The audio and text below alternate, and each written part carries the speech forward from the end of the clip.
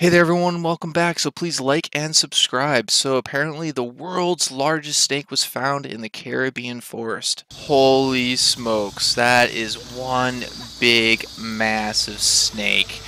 Holy, that is a giant. They stated it in the article it was about 10 feet, maybe a bit bigger. Okay, let's pause this for a second. The tail alone is probably over 20 feet and maybe 30 feet. This snake is probably easily, if you look at it, probably over a 60-foot snake. That is insane. The, the mid size of that snake looks like it's probably like that round. That is absolutely crazy. That is absolutely impressive. I hope they keep that alive. And yeah, they should just release it back out in the wild. Oh my god, just imagine coming across that out in the jungle. That would be absolutely frightening. It's like that snake is literally like a real life anaconda from that movie. Sadly, in the article, it doesn't state what they did with the snake. Hopefully, it's still alive. Anyways, I came across this and thought it was absolutely insane. Let me know your thoughts and opinions about it in the comments below.